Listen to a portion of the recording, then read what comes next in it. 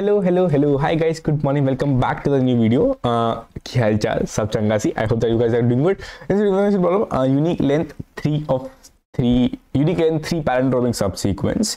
So like initially when I read the problem, I thought it's a DP problem, but it was not. Let's see that how we approach it and how we actually see the hidden hints in the problem statement itself.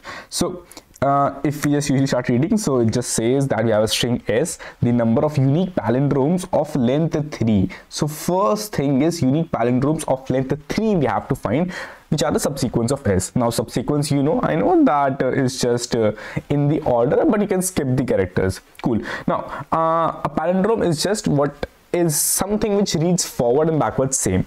Now it just says that not that if there are multiple ways to obtain the same subsequence, it is still counted as a one way.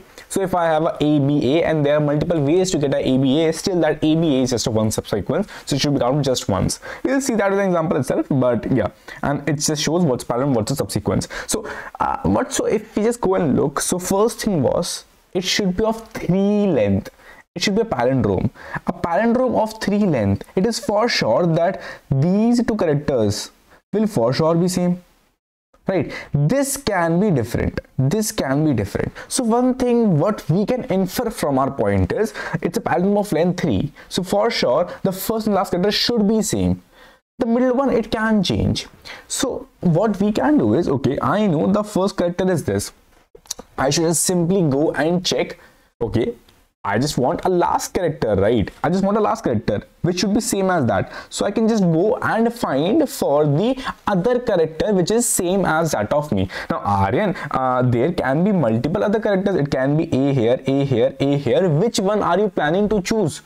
I say that let's take anyone. Let's take the middle one, A. For now, let's take and let's see what will happen. So, okay, for sure, if I take one of the other A's, now in between I can take any character as in any of these I can take. So shall I okay, if I know the index is I, I know the index is J, so I'll know, okay, if it is a 0, 1, 2, 3, 4, 5 and 6. So I know for sure I have the 5 characters in between. So shall I take and say for this particular IJ pair I will have 5 subsequences? Can I write that? No, I should not. Why I should not? Because for sure this I know it is a A, okay, his next A at index 1 and then this A, it's a one subsequence. Okay, that's a great subsequence, A. But if I just go and ask again, if the first A at the index 0 and the A at 1, 2, 3, 4, index 4 and then again a A,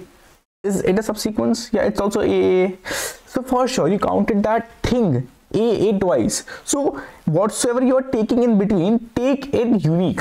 So I will go and check in between this I and J what all are the unique characters. A, B, C, A. They are just 3 unique characters. So for sure the number of subsequence which this IJ can contribute are 3. Now Aryan, okay, it just seems fine that we took the starting and the ending as same, and for sure we took one of the A's which are forward to us, and then corresponding to that we know, okay, in between I have these characters. So are we planning to choose the J and every J are we planning to choose? I'll say no. Why no? Because let's say you took this J, right? Or let's say you took this J. If you took this J right here, still you will choose the number of unique characters in between, right? Now number of unique characters are 0, 1, 2 and 3. If you took this J, still you will just choose the number of unique characters in between, right? So ultimately what we are trying to say is, if you go and look at this example, small example, so if I had A here, I am planning to choose this right A. Why not some other A, or why not some other I or J? So it was this I, it was this J. Why not some other I or J?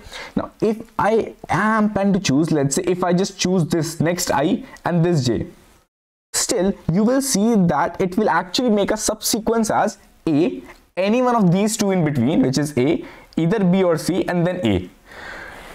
This is exactly same as what we saw if we have taken the first A itself. So ultimately as A are same, as A is same, so So it is very beneficial for me that I'll take the first A and the last A, and anything in between will form a subsequence for it. Now what it happens, I take this A, I take this A, so anything in between A, I take this A, I take this A, and now anything in between these three, I firstly check, okay, what are the number of unique characters in between, and for sure that will be my number of things which can come in between of this A and this A. And why it will not affect my answer? Because ultimately, even if I have another A, B, C, another A, then still, even if I take this J, then still what I will get is this A I can get, but this A is also same. So for sure, unique characters A, B, C. Okay, let's have it a D or E. So what will happen is I can have a B, C, D and a E. Now, what if you were saying, okay, if I would be having I here, then again you saw, if I was here, then still you would have got a D and A, which is same as what if you had a I in the beginning. So I is just showing, I and J are just showing the location of A. To better take the extreme locations of A just on the extreme left and on the extreme right, for sure you can include everything in between, and in between you just want number of unique characters, so as to form number of unique subsequence starting with that character A and A. And it will not affect us because for sure I have only of length 3. I don't have to go multiple in between. I just want the number of unique characters in between of every character, which means I'll just go and find, okay, what is the first location of every character, last location of every character, and I'll go and do it for every character, which means I'll have it for A, B, C, D and so on and so forth up to Z. I'll go and find, okay, what's the first occurrence? It's a 0. What's last occurrence? 0, 1, 2, 3, 4. Last occurrence is 4, and I'll go and same make it for everyone. If not, then by default I'll just keep it -1. Now I know this is one, it can form one palindrome of length 3, so I'll just go and check, okay, what are the number of unique characters in the length 1, 2, 3. I can just take a I can make an unordered set and I put all these elements of in length 1 to 3, and I can just check, okay, what's the size of this particular set or like unordered set, and that will give me number of unique characters in this length 1 to 3. And with that I can just go on to all the 26 characters and just check. So it will be nothing but 26 plus n. That would be pretty much it. Let's see again why I thought of initially DP was because I thought, okay, it's a subsequence, so maybe I have to figure out, but then the catch was the length 3. In the length 3 you just need, and again it's a palindrome, so you need only the first and last character as same. In between anything can change. Now to make the first and last character as same, just keep the first, keep the last same, take the extreme ends so that everything in between you can take, right? Cool. Let's quickly jump on the code. It will be pretty much as what we saw, that firstly we need to have an unordered map saying, okay, for every character what is the first and last location for it. So I can have a pair just saying that for every character I will have, so let's have this character, so it will be start from A less than equals to Z and C++. Now for this character we are just mentioning that its starting and ending locations are 0, 0, or rather what we can do is we can just keep it int max and -1 and then update it accordingly. It's up to you, like how you want to do it. So like we can actually have it as int max and -1 also. Now what I'll do is I'll firstly try to have the initial, what is the start index for every character, and that should be updated only once because I want the earliest start index of every character. So I'll just go on to the entire length. Now I'll just say, okay bro, the current character for me right now is s of I. So this character, if this characters, if like it map is storing for our answer, if this character's first is -1, only then update this character. So I'll just say mp of c dot first, it will be actually nothing but this character I. And the same I have to go and do for the last character, although you can just do this in one line itself, but just for the simplicity and clarity I'm just showing you that how we can do it in 2 lines. So we will just go and now again do a second, again checking, just mentioning that how to map our last character, like location of that last character. Now I have got the first and second. Now I need to find my answer. I'll just simply iterate on my entire map which I have found so far. So that will be MP. P is just a pair. Now that P pair will firstly store that what is the character.